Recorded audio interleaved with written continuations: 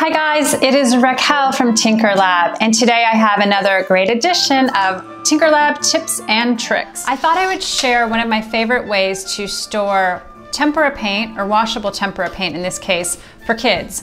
So our paint comes in these bottles, and you probably have similar bottles to these. When we use these, we'll often pour them onto palettes for my kids to use. But there's another really great way to use these paints and to store them, and that's my tip and trick for today: how to store washable tempera paint so that you can keep on using it without having it dry out.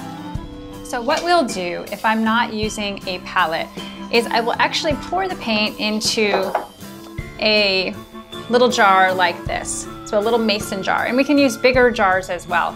These are made out of glass, so they're breakable, so you'll have to make sure that you use these in a place that's not going to, you know, fall and break and have glass all over the place.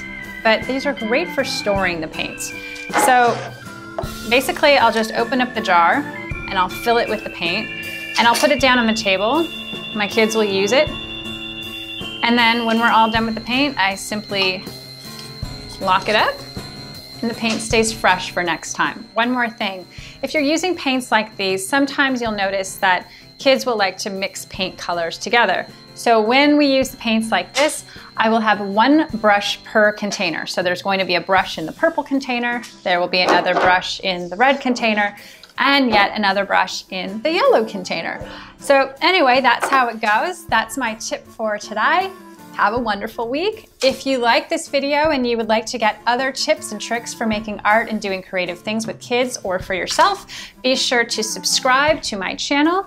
You can also click into the comments below and you will see links to other topics and things that might be of interest to you. So thanks so much.